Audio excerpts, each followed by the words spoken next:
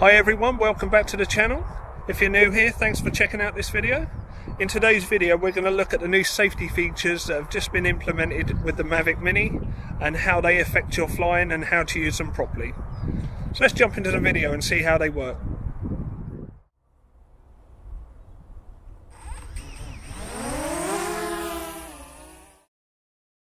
With the normal return to home mode, when signal is lost, the drone flies to a set altitude and then returns to the home point and lands automatically. But let us take a look at the two new options we have. By clicking on the three dots in the corner and scrolling down to advanced safety settings, we can see that we have two extra features alongside the standard return to home. We have now descend and hover. Let's first take a look at hover and why you might use this setting.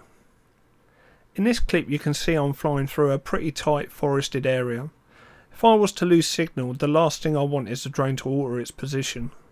Hover would be a much better setting in this case. In the next two clips we are going to see how the hover setting would have helped these two pilots. The first clip by Aran KG, the drone has lost connection and video feed. The drone has initiated return to home and is flying back to the home point regardless of what's in its way. In this case a large arse rock. The pilot is unaware of the crash that's about to happen as there is no video feed or signal. This next situation is pretty much identical. Eric B has flown around this sea rock and lost connection and video feed. The drone is returning to home straight towards the rock.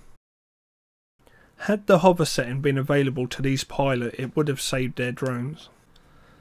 So let's have a look at the other option, which is descend. So when the signal is lost with the drone automatically descends. Now this one is a bit of a mystery. I have scoured the internet for hours looking at drone crashes to find a scenario where this might be worth considering.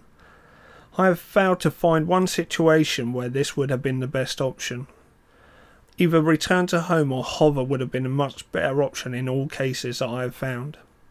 If you can think of one, please comment below where you think this would be appropriate to use. So there we go guys, hope you enjoyed that. As you can see, the hover mode is definitely one worth considering.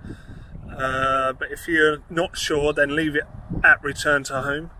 As for the descending mode, I'm not sure that there is a need for that. I've not seen one scenario where that would be useful, unless of course you can think of one. If you can, comment below and let me know your thoughts. But anyway, I hope you enjoyed this video. If you got something out of it, give it a big thumbs up. Just down the... No, I always get that side wrong. It's this side. Give it a big like. And if you want to see more of my content, why not subscribe to my channel? Thank you so much for watching. Have a great day, everybody, and safe flying. Catch you soon.